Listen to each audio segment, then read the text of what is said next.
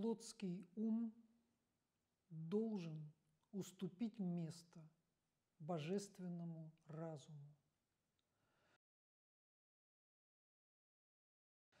Возлюбленный Заратустра, 30 марта 2005 года.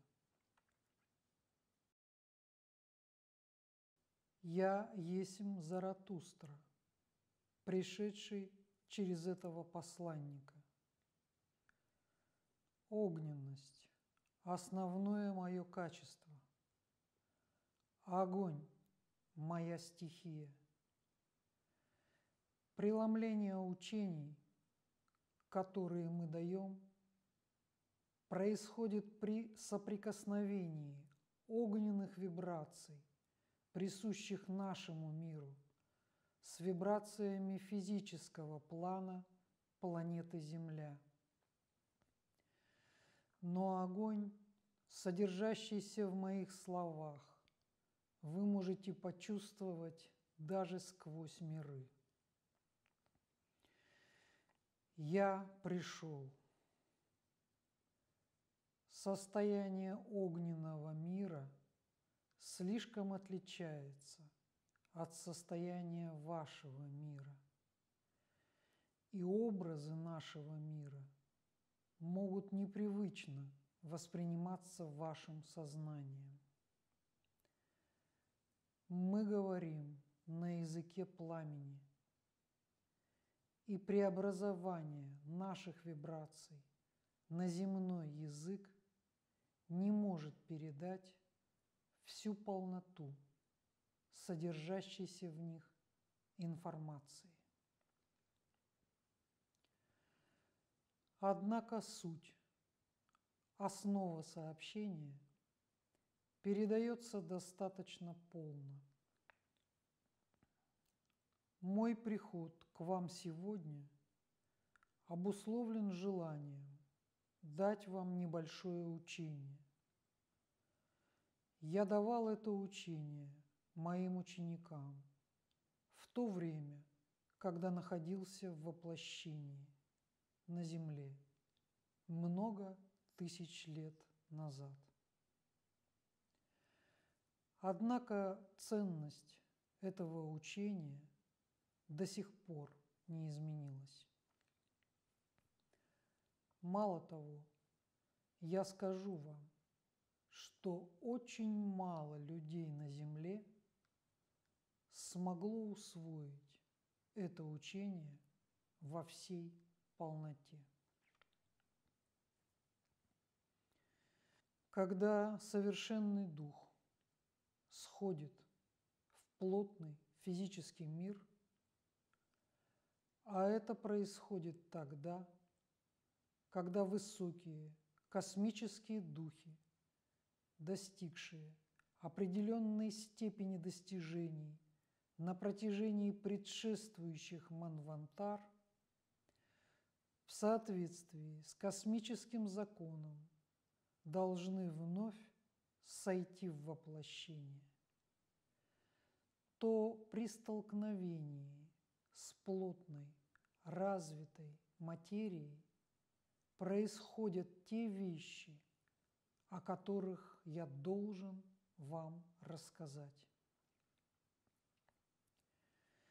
Возможно, вы слышали в каких-либо других учениях или читали в каких-либо книгах, что человек с самого начала, как он был сотворен по образу и подобию Божьему, имел высшую, бессмертную часть, никогда не забывающую о своем единстве с Творцом, и низшую часть, которая за многие миллионы лет воплощения на планете утратила чувство единства с Творцом и утеряла связь со своей высшей частью. Однако в истории развития человечества был момент, когда его развитие было признано тупиковым и бесполезным.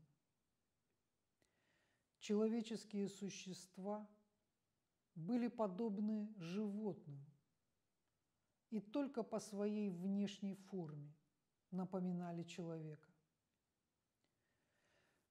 Так случилось, что низшие создатели формы не смогли передать человеку того огня, который присущ человеческим существам и делает их подобными Богу.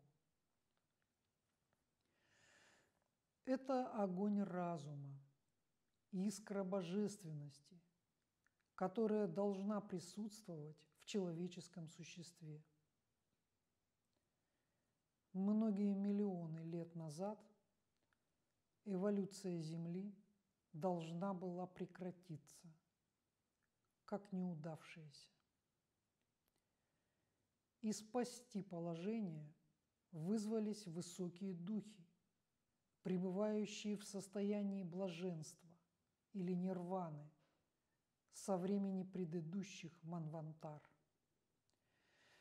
Эти духи должны были сойти в высокоорганизованную материю и придать ей присущее им качество, свойства огня, пламени, мудрости.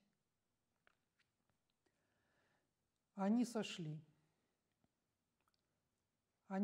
в тела людей, которые были животными по своей сути,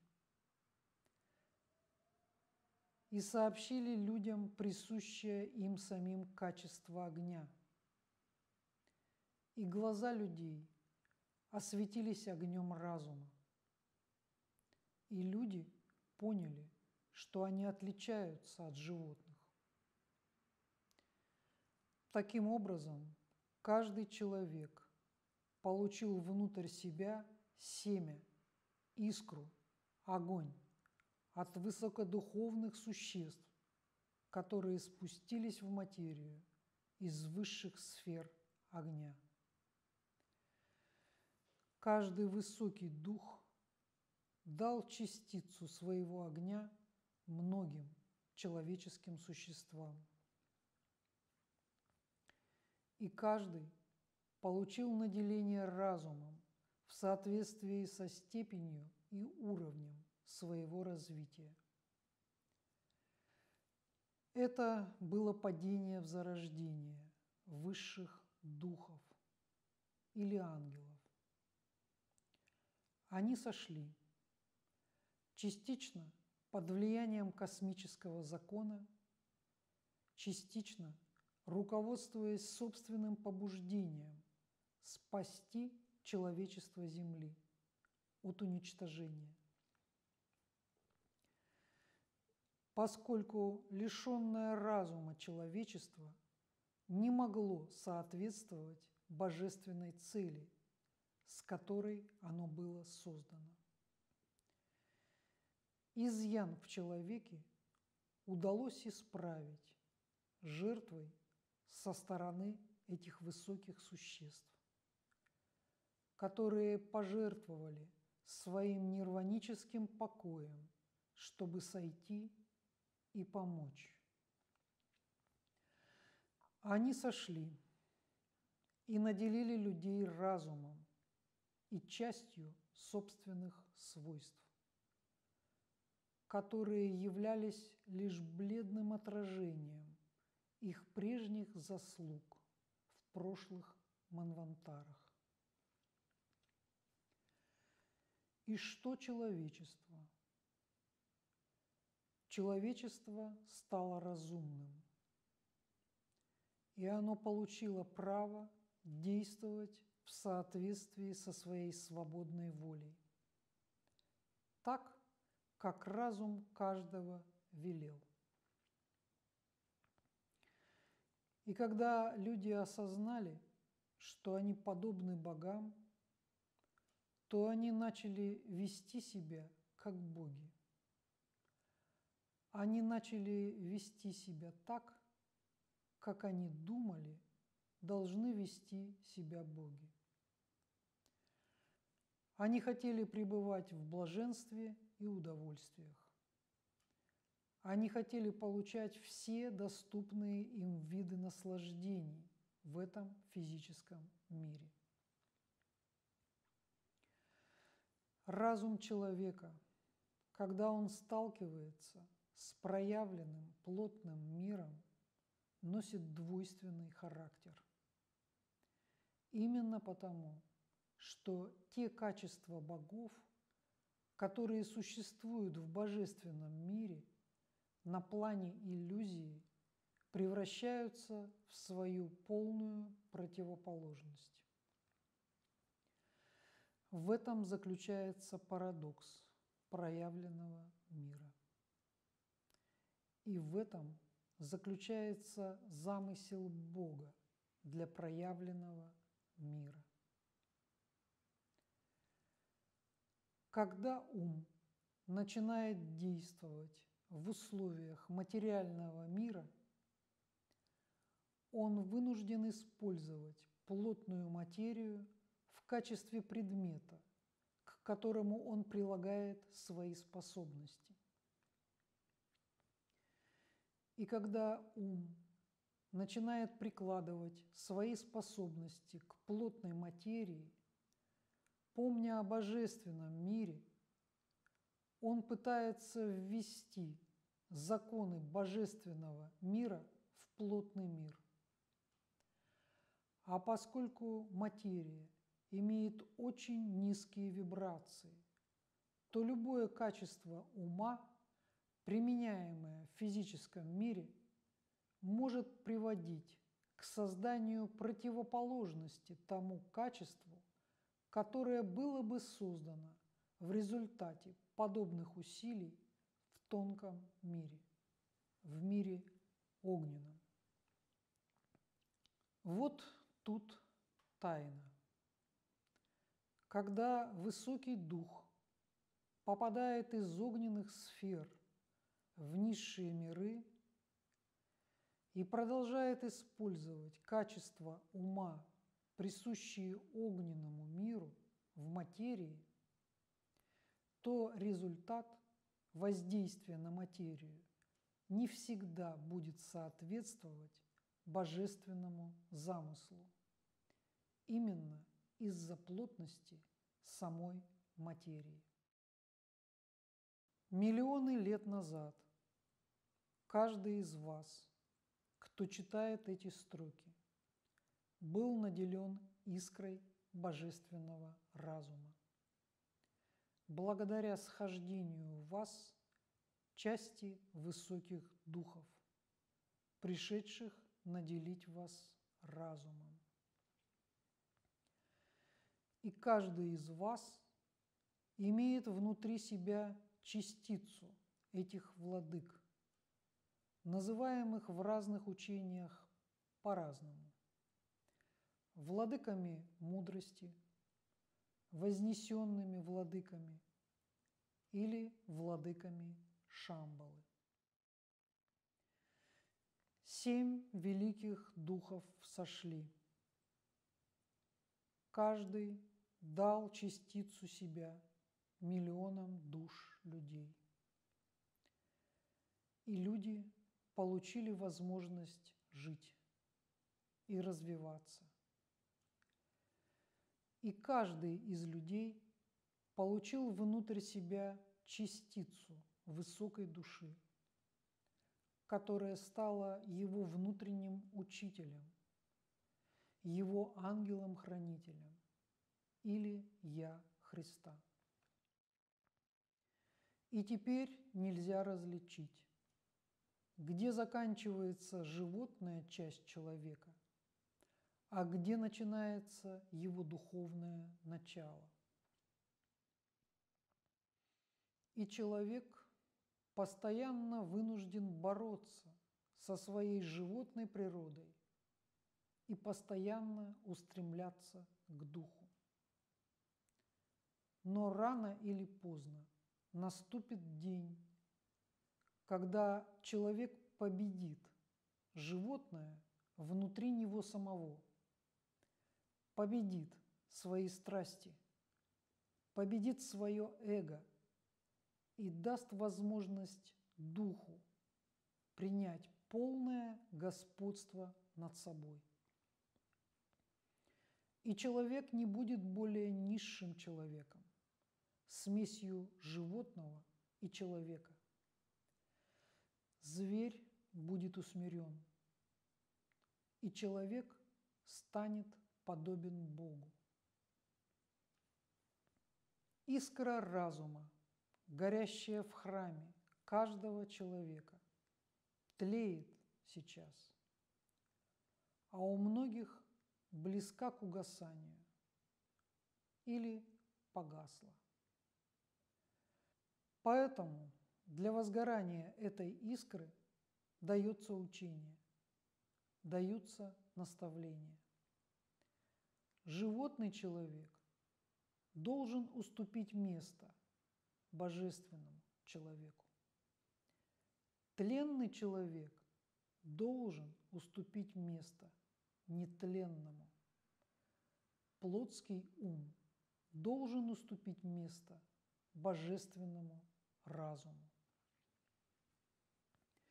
И это произойдет, потому что искра и пламя в вас не дадут вам покоя до тех пор, пока этого не произойдет. Вы будете метаться, вы будете искать, вы будете стремиться найти в физическом мире то состояние нирваны, которое помнит частица высших существ в вас. Вы будете искать это состояние повсюду на Земле, и вы не найдете его на физическом плане.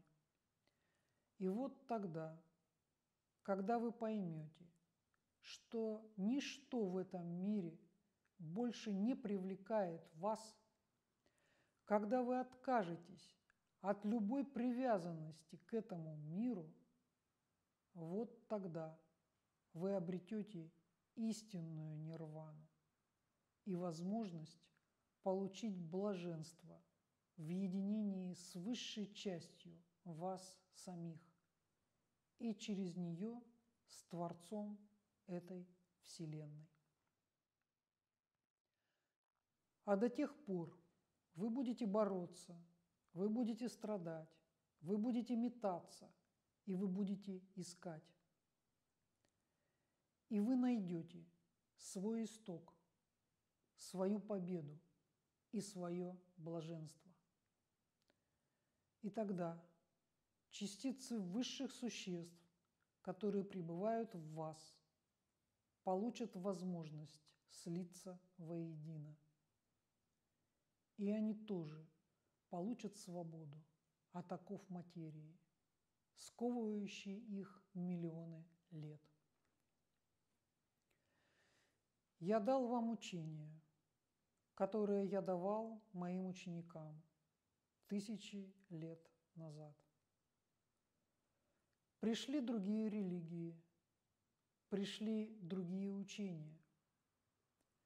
Но вот сейчас наступило время вернуть вам знания о вашей истории. И это знание поможет вам по-другому взглянуть на самих себя и на ту борьбу, которая происходит в вашем мире. Я есмь Заратустра, и я стою в пламени единства.